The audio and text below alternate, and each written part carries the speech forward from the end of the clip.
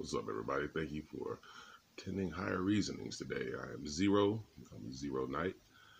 You can catch me on Facebook at Zero Night. You can catch me here on TikTok. As you can see, Zero Night 469. So today, what I'm going to be talking about with you guys is the connection between Heka, spiritual science, and Hecate, or Hekket, as they pronounce it in the northern areas of the planet, and where she comes from. I guess the idea and the concept of where she originates, right? So, in ancient Kemet, in ancient Kush, right, there was an explanation of the dualistic halves of everything, of energies, right, as Heka and Hekket. Just like they have Amun, the hidden, and Amunet, the revealed. Heka and Heket are basically essentially the same thing. They're just from an older time period, right? So it's important that you understand that these are not describing people, flesh and blood people. They're describing entities vibrating on a higher mental and spiritual level than physicality, okay? So they don't die. They just regenerate, right? Because ideas, concepts, thoughts, what else is there? Hypotheses, all these things are etheric in nature. They don't have a physical form until you give them a physical form by believing in them. And again, to believe means to cleave apart, to be cleaved apart, right? You've taken this thing apart from the ethereal and put it into the physical, right? So Heka is just representative of the things unseen, right? The original, right? The chaotic waters of the noon from which everything springs forth. Hekket, Hekket, right? Because in ancient Kemetic, ancient Kushite, and I believe, I might be wrong, but ancient Phoenician script, when they would write, or even when they would talk, they would put the NT or just the T on the end of a word in order to signify that it is the feminine aspect of a certain idea or force, if you will. So Heka and Hekket are essentially night and day. She is the revealed, he is the hidden, right? Creator of the revealed, creator of the hidden, right? They work together to produce what you perceive as reality. Again, you are the observer and the observed. You are yourself looking in the mirror, but you are also that mirror's reflection looking back at you. You are the observer observing the observed. That's what this all is, okay? So in the Wiccan, or I guess you could call it, northern spiritual understandings, they typically only reference Hecate, Heket, right? But she too has a masculine counterpart. His name is Aeetes. And what Aeetes represents is the sun.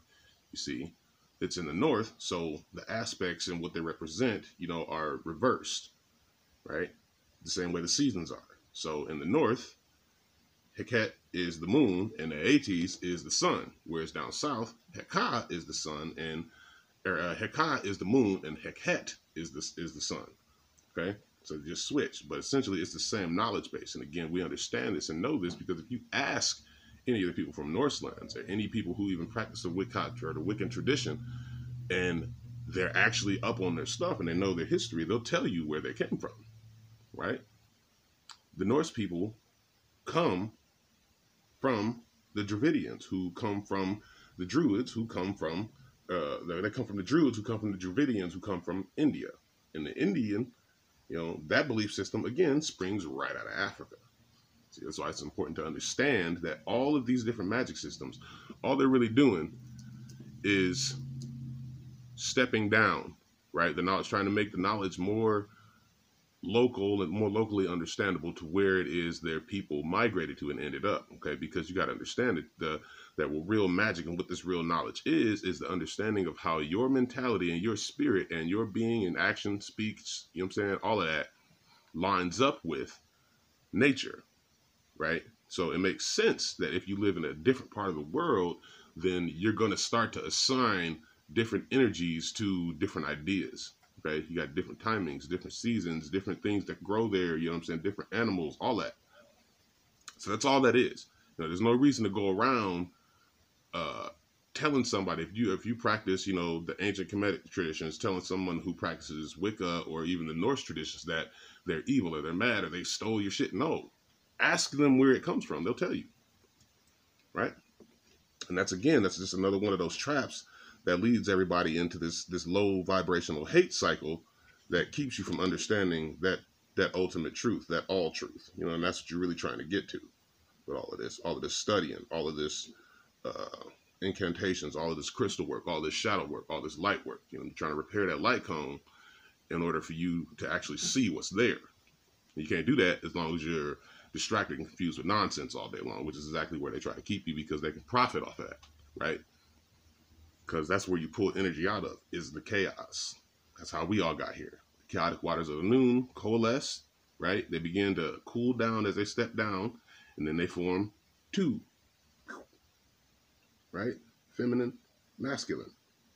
And then under the order, right, of Ma'at, the balance, you get the rest of these energy streams that create all these different forms of life and reality and all of that. Okay? So it's important to understand that the first thing that you must address when you're talking to somebody who might be of a different traditional path than you, spiritually speaking, try to understand the similarities instead of trying to think of a way to be at odds with this person, because you're honestly just being at odds with yourself under a different facet of this diamond that we call the all understanding, right? So take that opportunity to learn a little bit from that person, maybe even teach that person. They might not know something about the mystic traditions that you do. They might, you know what I'm saying, know something that you don't. So, yeah.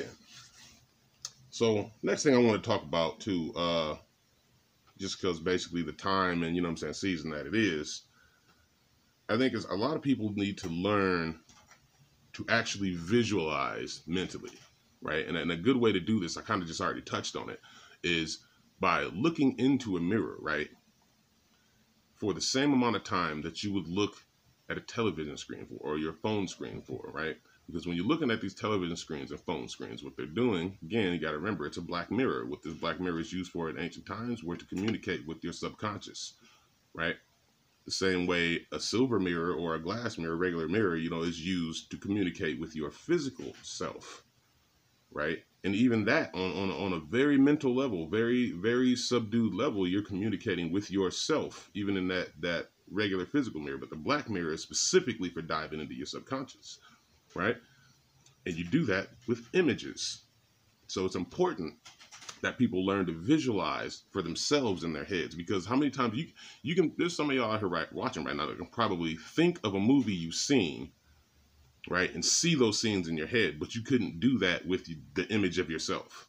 And that's a problem. That means that someone else is controlling your mind.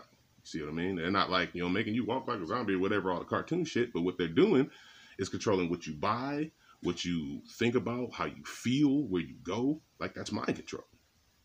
Okay, they can control the image of that you have of yourself, and that's why it's where you got to start.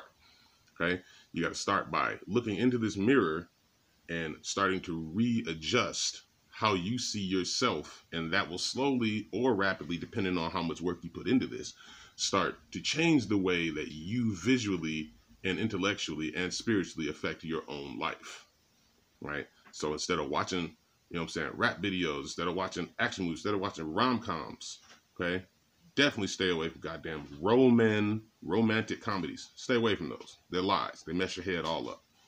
Look what they did to a whole couple of generations of females and dudes. Everybody's out here all nuts now.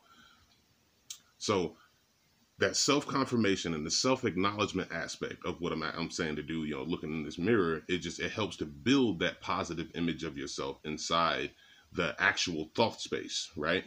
So that you control what you do, what you feel, what you look at, what you know, pay attention to. Okay? So using that feedback loop of you looking in the mirror, feeding positive energy to that mirror, you're feeding it back to yourself, and it's just going to keep building. It's a positive energy feedback loop. Okay? And this will help you develop the sense and the understanding of how to actually create your etheric body or body, right? So once again, understand that as long